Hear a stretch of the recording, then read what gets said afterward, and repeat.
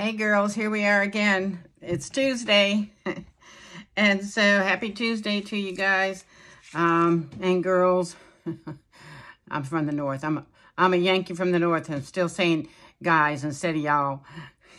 So anyway, when I call my friends up north and I say y'all because it's a habit too, you know, they go, oh, yeah, they just laugh at me. But anyway, so here I am in Jesus Calling this morning. And I was thinking about how, you know, they call, when you wake up in the morning and they call it breakfast and you have breakfast, that means you're breaking your fast. And so I think it's a reason why the Lord wants us to wake up in the morning, because we've been fasting all night. And you know how important fasting is. Fasting, it's a giving up, you know, it's a just emptying yourself out. And though a lot of times we don't fast during the day, and but if we do, you know, it's a good thing. But also we sort of automatically, God just automatically has us fasting at night. So that when we wake up in the morning, you know, we don't have all this burden of the day inside our spirit and our soul. And so anyway, it says August 10th here. It says Ephesians 5:15 through 16. It says, "See then that you walk circumspectly, not as fools, but as wise, redeeming the time, because the days are evil." So the time is right is in the morning. I mean, everybody's different. I understand that. And, you know, some people work nights. But after you've fasted, after you've had that rest for whatever hours that you do when you wake up, it's sort of like you're fresh and new and you don't have the influences of the day. So I got to thinking about what are the influences of the day and how we should be careful. So last night I was watching this TV program and all of a sudden I started thinking some bad thoughts. I won't go into what the thoughts were, but they were like sort of greedy and lustful, wanting stuff and that I know I shouldn't have. You know, I don't know, you know how we get into this dark place. And I'm thinking, and then I got up from the TV, turned it off, went upstairs. And when I did, those thoughts, you know, when I look back, all those thoughts were gone. And so I thought about, well, that's funny, you know. And then I remembered the program I was watching. And I thought, I wonder, and it was Hallmark, you know, but I thought, I wonder if there was, you know, some references in there I didn't pick up on. But so it's sort of like I learned years ago from Bishop Zink.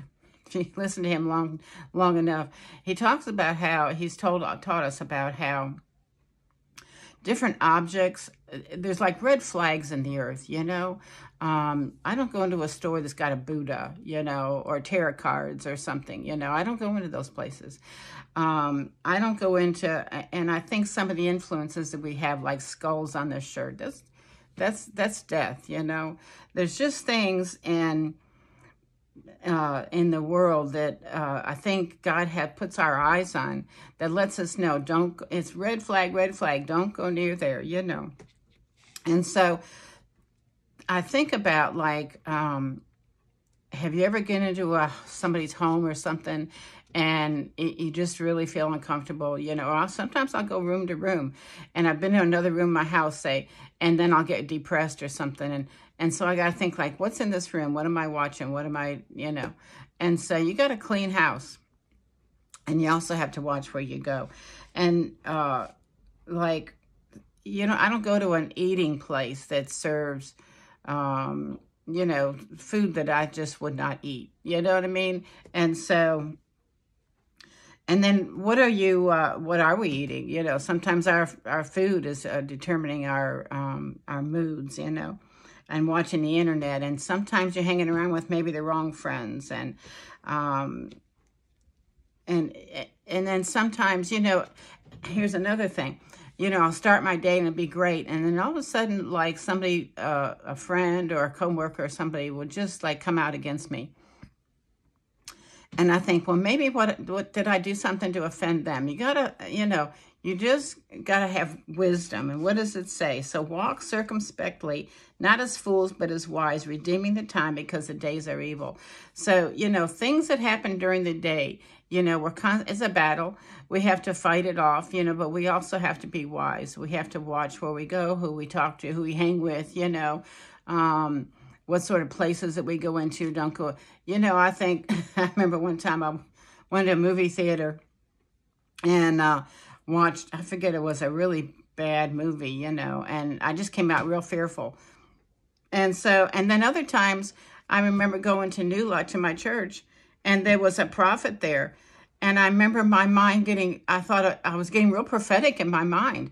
I was just thinking of all these things, and like I was able to think ahead, you know. But you know what, when I walked out of that church, I remember as soon as I got in the parking lot, all those thoughts were gone, because it was a spirit of prophecy that was in there. It was a good thing.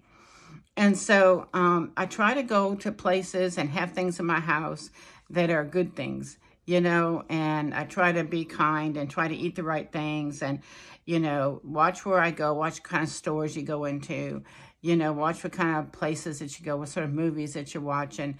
Anyway, because during the day, you're getting all these influences on you, and sometimes you can't help it, you know, and a lot of times you just can't help it.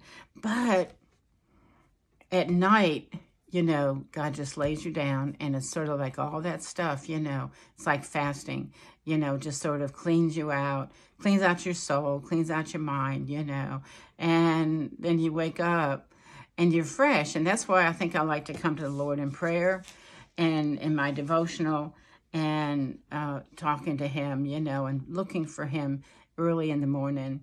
And so it's like fasting. And so anyway, we just got to be careful. But here it is. I'm looking at Ephesians 5:15-16 in my Passion Bible, because, you know, the Jesus Calling book is good.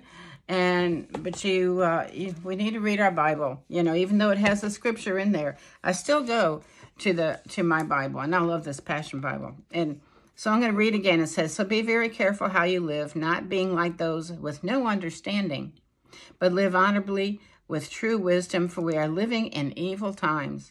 Take full advantage of every day as you spend your life for his purposes, and don't live foolishly, for then you will have discernment to fully understand God's will." That's what our goal should be, and that's what our goal is to understand God's will. Because, you know, what does the Bible say? That, you know, the mind of men is foolishness to God. And so what's the point, you know, if we're just relying on our own self? What's the point? We're spinning our wheels, you know.